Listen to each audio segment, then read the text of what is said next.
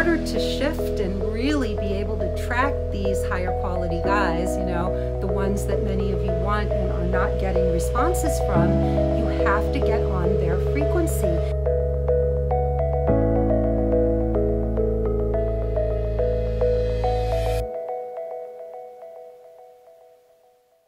So it is a beautiful day in LA. I am it's like the birds are chirping, the butterflies, there's tons of butterflies. My garden is coming to life. It's really a great day. And great day to talk about vibrating at a higher frequency, right? How do you do that? So here's the thing. So many of the women I talk to tell me I can't find any guys I like. Like I'm not, you know, I go online, I search, and they're just the kind of guys I'm looking for aren't on there. And, you know, or I start with them, but then I talk to them and I just, you know, they're not my guys. I can't find anybody. And so then I dig a little deeper and I find out, wait a minute, you know, there are certainly men that this person is attracted to. It's just that the ones that she's attracted to aren't attracted to her and vice versa. And so what's really happening is she's not on the radar or the frequency of the men that she wants. She's on this other frequency and she doesn't like what she's getting, right? And so in order to shift and really be able to attract these higher quality guys, you know, the ones that many of you want and are not getting responses from, you have to get on their frequency. And when I say that, I do not mean that you need to get breast implants or cheek implants or whatever, or dress a certain way or be a stick figure. Yes, that is going to get you attention for your body. What I'm talking about is this is an inside job, right? It has everything to do with your understanding of men, your self-confidence, the degree to which you have loved and accepted yourself truly, like not at a superficial level, but really done some work on yourself to really forgive yourself and accept who you are and be okay, like love that person, right? That's all work that you have to do on yourself before you can attract that man, even if you were stunningly beautiful from head to toe. And I've seen this. I live in Los Angeles and I've worked with breathtakingly beautiful women, right? But it didn't matter for them. It was no different if they weren't feeling confident and lovable and loved, right? They couldn't make this happen. And here's the thing, men can really pick up on this, right? Just like if you sit across from a needy man on a date and he's anxious or needy or whatever, it's a turnoff to you, right? Well, men can pick up on whether or not you're a drama queen or, you know, you have an emotional trigger finger, right? Or if you're harsh, if you are not understanding and kind and, you know, the kind of person that can talk about things rationally, they're looking for that. They want, you know, so there are things that so many women are not doing. We're not, you know, and then we go out there and we're not on their frequency and we're not self-aware.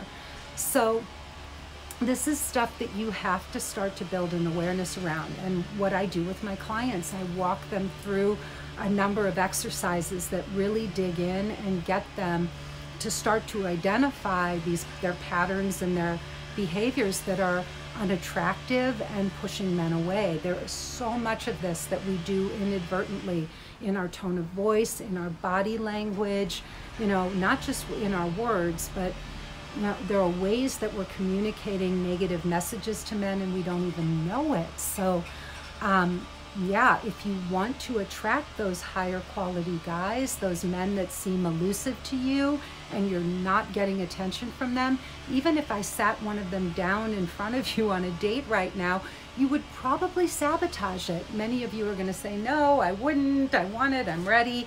But the truth is, if that were really true, you'd be there because those guys are out there. You know, they're just not asking you out.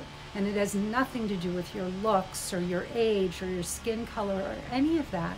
It has to do with what's going on inside of you, right? So in order to shift, you're going to have to do some work on yourself, right? Like I did I did many years of work on myself to be able to attract a beautiful partner. This did not just happen for me.